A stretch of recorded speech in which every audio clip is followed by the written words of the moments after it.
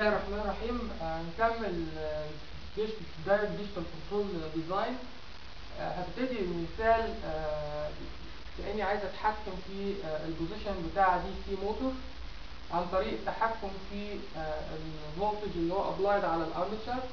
هلاحظ هنا ان انا مثلت الموتور بالريزيستنس بتاعته بس على اساس ان التايم كونستانت بتاع الموتور صغير مقارنة بالميكانيكال تايم كونستانت بتاع الميكانيكال لود اللي انا بحركه، وبالتالي العلاقة ما بين الابلايد فولتج اللي هو في حالتي هنا هيبقى هو الكنترول سيجنال، والاوتبوت واي اللي هو في حالتي هيبقى الانجل اوف روتيشن ثيتا. في الحالة دي هتبقى ممكن تتعمل بسكند اوردر ترانسفير فانكشن زي ما احنا شايفين. واحد على اس هنا ديت هي الانتجريشن اللي بتمثل العلاقة ما بين السرعة والبوزيشن، وهنا بيبقى فيه فيرست اوردر بول بناء على القيم بتاع الانيرشيا والفريكشن والمقاومة بتاعة الموتور. المهم لو افترضت ان انا عايز اتحكم في الكلام ده باستخدام الكمبيوتر، فبختار سامبلينج انترفال هنا ب5 سكند، وهفترض ان الريكوايرمنت بتاعتي اني احقق برسنتج ماكسيمم اوفر شوت في حدود 5%، والبيك تايم في حدود 0.5 سكند. ديت بعض العلاقات اللي احنا عارفينها من السكند اوردر سيستم. العلاقات ديت في الحقيقه احنا بنستخدمها بصفه عامه كعلاقات تقريبيه، حتى لو كان الاوريجينال سيستم بتاعنا ما هواش سكند اوردر، ولكن بنتكلم مثلا على الدومينانت بوز اللي هي البوز القريبه من الجي اوميجا اكسس، هنقول انها بتحقق العلاقات دي. هو الفيصل في الاخر في الحقيقه ان بعد ما اعمل الديزاين، هل السيميوليشن وبعد كده الاكسبيرمنتال فيريفيكيشن هيدوني المواصفات المطلوبه ولا لا. العلاقات التقريبيه اللي هستخدمها زي ما قلت اللي هي مستنبطه من السكند اوردر بروتوتايب سيستم، ان البيك تايم هو باي اوفر اوميجا دي. اوميجا دي ديت اللي هي الدامب فريكونسي بتاع السيستم. البرسنتج ماكسيمم اوفر شوت هي اكسبوننشال ماينس باي زيتا، وزيتا هنا هي الدامبنج ريشيو مقسومه على الجذر التربيعي الواحد ماينس زيتا سكويرد 100%. السيتلينج تايم هو 4 على زيتا اوميجا ان. اوميجا ان هي الناتشرال فريكونسي بتاعت السيستم، والعلاقه ما بين الناتشرال فريكونسي والدامب فريكونسي بتاعت السيستم هي ان الدامب فريكونسي بتساوي اوميجا ان في الجذر التربيعي الواحد ماينس زيتا سكويرد. فبالتالي حسب الارقام اللي انا فارضها عشان احل المساله، اقدر احسب الدامب فريكونسي على انها باي اوفر 0.5 اللي هو البيك تايم من العلاقه الاولانيه هنا، وبالتالي بستنتج ان الدامب فريكونسي انا عايزها تبقى في الكلوز لوب سيستم 6.2 من العلاقه بتاعت البرسنتج ماكسيمم اوفر شوت اللي هو انا عايزه حوالي 5%. اقدر استنتج ان الدامبنج ريشيو في حدود 0.7، وبالتالي اقدر من الدامبنج ريشيو والدامب فريكونسي اقدر استخدم العلاقه عشان خاطر استنتج منها الناتشرال فريكونسي بتاع السيستم، فهيطلع حوالي 8.6. الكلوز لوب سيستم اس دي هو عباره عن الجزء ده اللي هو ماينس سيجما اللي هو زيتا اوميجا ان، والجزء ده اللي هو اوميجا. فماينس زيتا اوميجا ان لو ضربت زيتا في اوميجا ان هيطلع تقريبا ناقص 6، والاوميجا دي زي ما حسبناها هي 6.28%. عشان اعمل الديزاين في الزد دومين لابد ان انا احول السبيسيفيكيشنز بتاعتي زي ما اتفقنا قبل كده الى الزد دومين، فبحولها عن طريق الاكسبوننشال ماينس اس دي في تي اللي هي العلاقه بتاع التحويل من الاس دومين الى الزد دومين باستخدام الزد ترانسفورم. الاس دي هي الديزايرد، يعني دي بتستاند فور ديزايرد كلوز لوب بول، فهنا الديزايرد كلوز لوب بول في الزد دومين هيبقوا عن 0.7 بلس ماينس جي 0.2. يبقى كده انا حولت المواصفات بتاعتي من الكونتينوس تايم الى الكلوز لوب في الزد دومين. عشان اعمل الديزاين محتاج برضو ان انا احول الترانسفير فانكشن الاصليه بتاع السيستم بتاعي من الاس دومين للزد دومين، فبستخدم العلاقه اللي احنا اتكلمنا عليها قبل كده اللي هي بتفترض وجود هنا لاتشنج فانكشن في الديجيتال تو انالوج كونفرتر اللي هيجيب السيجنال من الكمبيوتر، وبالتالي بضرب في 1 ماينس زد تو ذا ماينس 1 واجيب الزد ترانسفورم للترانسفير فانكشن بتاع السيستم اللي هي 1 على اف زائد 1 مقسومه على اف. عشان كده هنا بيبقى في اس سكوير في اس زائد اف. الزد ترانسفورم بتاع الكلام ده بيديني الترانسفير فانكشن في الزد دومين زي ما انا كاتبها هنا اهوت. نلاحظ ان البولز بتوع السيستم اتنقلوا بالعلاقه اكسبوننشال اف تي، بمعنى ان البول اللي هو عند الاوريجن بيتنقل للنقطه زد تساوي 1، والبول اللي عند ناقص 1 هيتنقل للعلاقه اكسبوننشال ماينس 1 في تي اللي هي 5/100، ودي اللي بيديني الرقم 0.95. زي ما قلت في المحاضره اللي فاتت، اول تفكير الواحد بيفكره هل من الممكن انه يصمم جين كنترولر بحيث يحقق المواصفات ولا لا. فعشان اعمل التشيك ده هو برسم الزد دومين. ادي الريال اوف زد وادي الجين ايماجينري اوف زد. عندي في 2 بول، واحد عند الواحد والثاني عند 0.95، وعندي 0 عند ماينس 0.98. اتفقنا برضو ان الروت لوكس في الحالة دي بيبقى دايرة، السنتر بتاعها هنا هوت عند 0.98، والراديوس بتاعها هيبقى الجيومتريك ديستانس من الزيرو للتو بول، وفي الحقيقة هيبقى هو نقطة ما بين الواحد والبوينت 95. فلو انا رسمت الكلام ده بصورة تقريبية هيطلع حاجة بالشكل ده. وفي نفس الوقت الديزاير كلوز لوب بول هما هيبقوا هنا هو كده عند 0.7 وهنا J.228 والكونجكت بتاعه. المهم ان انا هلاقي ان فعلا الدايره ديت مش هتمر بالكلوز لوب بول، وبالتالي هستنتج مباشره ان ما اقدرش استخدم جين كنترولر عشان خاطر احقق المواصفات دي. الحل ايه؟ الحل ان احنا بنفترض فيرست اوردر كومبنسيتور، واحاول اشوف اذا كنت اختار الجين والبول والزيرو بتاعه بحيث انه امر فعلا بالديزاير كلوز لوب بول. فلو حبيت اعمل الحكايه ديت هرسمها مره ثانيه، هرسم مره ثانيه الزد دومين اهوت. ده هو الريال اوف زد وده الايماجينري اوف زد، وانا عندي هنا في بول عن الواحد، في بول عن 0.95، وفي زيرو عن ماينس 0.98، والديزاير كلوز لوب بول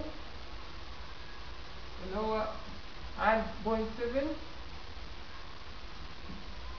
وعن 0.228،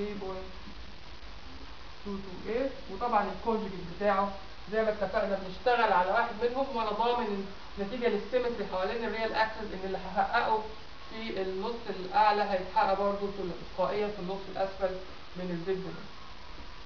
طيب الكنترولر اللي انا هصممه هيبقى ايه المعادله بتاعته؟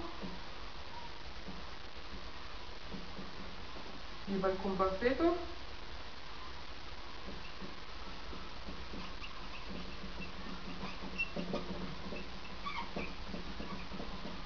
هديله suffix C عشان يبقى الكنترولر او كومبنسيتور، هو عباره عن جين كي في زد ماينس الفا اوفر زد ماينس، فده بنسميه فيرست اوردر كومبنسيتور على اساس ان هو فيه 1 بول. وان جنرال بيبقى عندي 3 بارامترز انا عايز احددهم. البارامتر الاولاني اللي هو الزيرو اللي هو قيمه الفا، البارامتر الثاني هو البيتا اللي قيمه البول، والجين بتاع الكنترول. طبعا نلاحظ ان المطلوب هو ان 1 زائد جي اوف زد في جي سي اوف زد يكون بيساوي 0، ويكون الروت بتاعت المعادله ديت اللي هي بسميها الكاركترستيك ايكويشن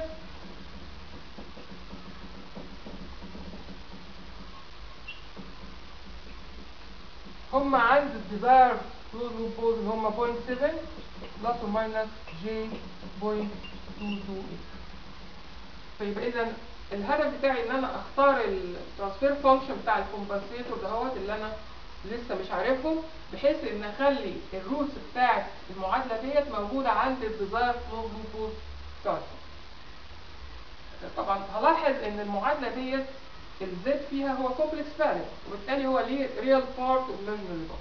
معنى كده ان واحد زائد الكلام ده بيطلع كومبلكس نمبر، فانا عايز الكومبلكس نمبر ده يساوي صفر. لما يساوي صفر معنى كده ان الريال بارت يساوي صفر والايماجينري بارت يساوي صفر، فده يؤدي الى ان يبقى عندي معادلتين، بينما انا هنا في الكومبنسيتور عندي 3 انون.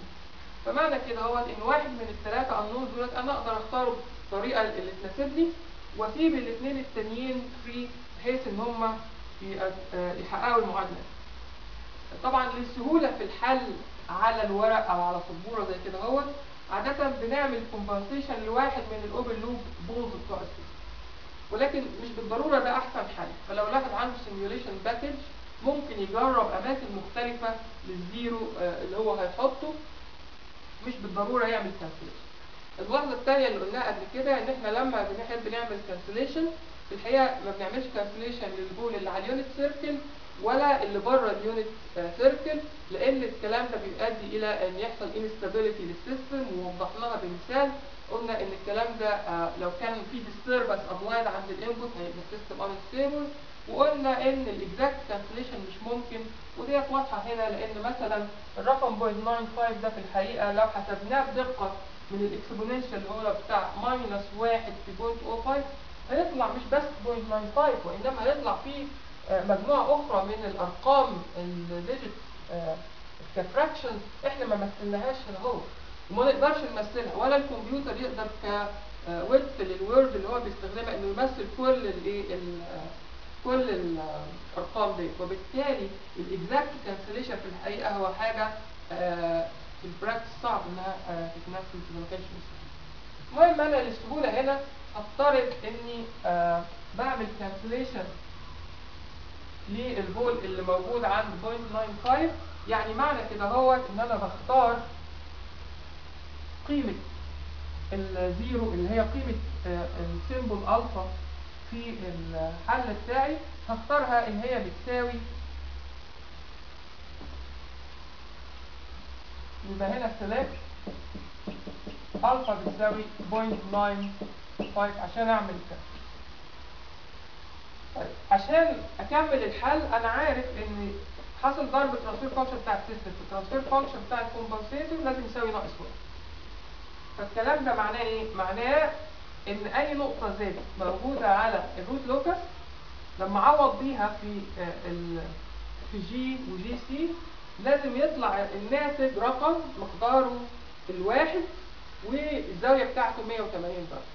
فاول حاجه ببتدي احققها هي موضوع الزاويه ال 180 درجه. اولا بفترض ان عندي مكان هنا هو اسميه بيتا، وده مكان البول اللي انا مش عارفه، وابتدي احقق ان مجموع الزوايا بتاعت البول لا مجموع الزوايا بتاعت الزيرو اللي حاصل الضرب بتاع جي في جي سي يكون بيساوي زائد او ناقص 180. من الحاجات بقى اللي انا حققتها دلوقتي لما عملت كانسليشن للبول بتاع الاوريجينال سيستم بزيرو، ان الزاويتين دولت لما هيطرحوا من بعض نتيجه للاوبن لوب بول والكومبنسيتور زيرو هيلغوا بعض، وبالتالي مش محتاج احسبهم اساسا. هتبقى لي زاويه ناتجه من البول اللي هو عند واحد ودي هسميها بيتا واحد، وزاويه ناتجه من البول اللي انا اضفته عند بيتا ودي هسميها بيتا 2، وزاويه نتيجه للزيرو بتاع الاوبن لوب سيستم ودي هسميها بيتا 3. هحسب الزوايا ديت فاقول ان بيتا واحد بتساوي 180 درجه ناقص tan ماينس 1 الزاويه الصغيره ديت.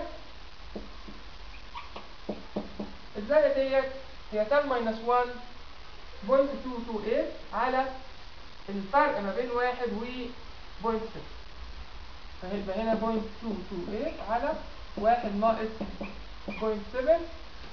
ولو انا حسبت الزاويه ديت هلاقيها تقريبا بتطلع 142.7. الزاويه بيتا 2 ديت هتبقى 10 ماينس 1 برضه 0.228 على 0.7 ماينس 6. أخيرا الزاوية الأخيرة بيتا 3 ديت هتبقى 10 ماينس 1 0.228 اللي هو برضه الطول دهوت على المسافة ديت. المسافة من البوينت 7 للأورجن هي 0.7 ومن الأورجن ل 0.98 هي 0.98 فيبقى على 0.7 زائد 0.9. ولو حسبت الزاوية ديت هتلاقيها بتطلع 7.7.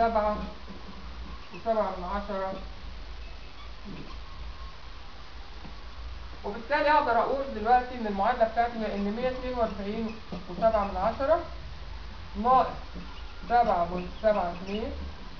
زائد 10 ماينس 1.228 على 0.7 ماينس بيتا بيساوي 180. فديت معادلة مجهول واحد اللي هو بيتا. هحلها في بيتا هيطلع ان بيتا تقريبا بيساوي 0.4. يبقى كده انا خلصت الجزئية الأولانية اللي هو حساب الفول بتاع الكومبنسيتور. يتبقى لي ان احسب الجين وانا بعمل طبعا ادجستمنت للجين بحيث مرة تانية ان حاصل ضرب جي في جي سي يساوي ناقص 1، يعني يكون الماجنتيود بتاع حاصل الضرب ده بيساوي 1 عن الكلوز لوب بول اللي انا عايزه. فده بيؤدي الى ان اقدر اكتب ان الجين طبعا بتاع السيستم في الحاله دي هو حاصل ضرب الجين بتاع الكومبنسيتور في الجين بتاع البروسيس الاصليه بتاع الاوبن لوب سيستم. يعني بكتب ان 0.0012 ديكي بيساوي حاصل ضرب الاطوال من الاوبن لوب بول للكلوز لوب بول اللي هي هنا هنسميها L1 و L2. يبقى هنا L1 و L2 على حاصل ضرب الاطوال من الاوبن لوب زيروز للكلوز لوب بول اللي هو هنا هنسميه L3 يبقى على L3. وبالتالي ديت المعادله اللي احسب منها الجين كي. لو حبيت اشوف ازاي احسب L1 و L2 و L3 فاقدر اكتب العلاقات برضو من الجيومتري بتاعت المسألة. فهكتب ان L1 مثلا بتساوي الجذر التربيعي ليه الطول ده تربيع اللي هو هيبقى 0.228 سكوير بلس الطول من الواحد ل 0.7 يعني 1 ماينس 0.7 تربيع. الطول L2 هيساوي الجذر التربيعي ل 0.22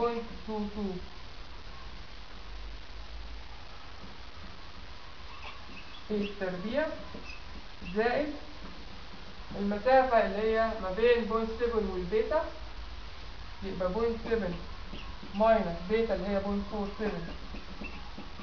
تربيع. وأخيرا L3 هتبقى الجذر التربيعي ل 0.228 تربيع زائد المسافة ديت اللي هي من 0.7 إلى 0.98 يبقى 0.7 زائد 0.98. فلو حسبت من كده قيمة جين كي هيطلع ان كي تقريبا ب 53. يبقى كده انا كملت الديزاين بتاع الكومبنسيتور. اقدر اكتب المعادلة بتاعته ان الجي بتاع الكومبنسيتور هتساوي 53.5 زد ماينس 0.95 على زد ماينس 0.46. يبقى هو ده الكنترولر بتاعي. لو انا حبيت اعمل امبلمنتيشن للكلام ده على المايكرو كنترولر في الحقيقه لابد ان انا احول العلاقه ديت الى ديفرنس ايكويشن عشان اقدر اعمل لها بروجرام. فانا هعمل الحكايه ديت ازاي؟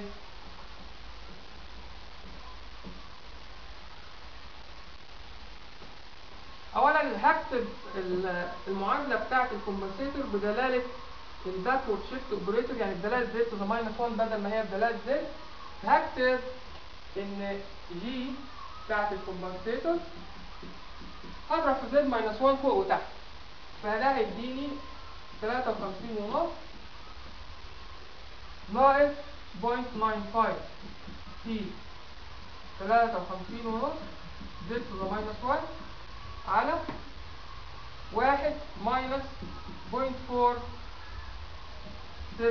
زد تو ذا ماينس 1. الكلام ده هو بيساوي يو اوفر تي. ده بفرض ان انا عندي ادي جي اوف زد، ادي الكومبنسيتور في سي اوف زد،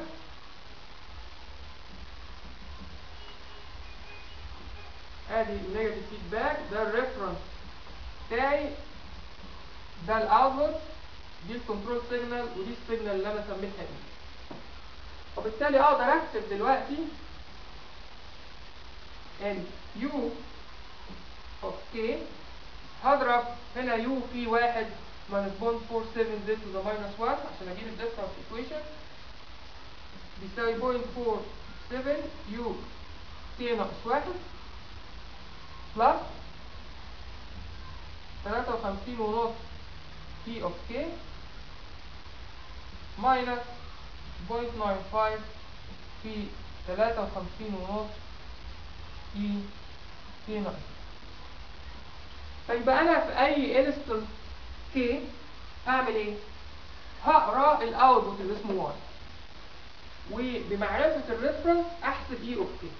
يبقى اذا الترم دوت اللي اسمه اي اوف كي هعرفه نتيجه للقياس بتاعي للاوتبوت واي بمعرفه الريفرنس. كمان انا في كل مره بخزن قيم الكنترول سيجنال والايرور السيرف، وبالتالي اقدر من الميموري بتاعه المايكرو بروسيسور اعرف الايرور السابق كان كام اللي هو اي كي ناقص 1، واعرف الكنترول سيجنال القديمه كانت كام اللي هي يو كي ناقص 1. يبقى في اللحظه اللي انا فيها كي ديت اقدر اضرب 0.47 في الكنترول سيجنال القديمه اللي انا مخزنها زائد 53.5 في الايرور الحالي اللي انا لسه حاسبه ناقص 0.95 في 53.5 في الايرور السابق اللي انا برضه هكون مخزنه، او احصل على الكنترول سيجنال الجديد. الكنترول سيجنال الجديده ديت هي اللي هتخرج الى الديجيتال تو انالوج كونفرتر اللي هيأثر على السيستم بتاعي، وهخزن مره ثانيه قيمه الايرور وقيمه الكنترول سيجنال عشان استخدمهم في اللحظه اللي بعدها. يبقى بالطريقه ديت اقدر اصمم الكنترولر وبعدين انفذه على مايكرو كنترولر او مايكرو بروسيسور، بحيث ان انا اشوف هل فعلا بحصل على السبيسيفيكيشنز اللي انا مصمم على اساسها ولا لا.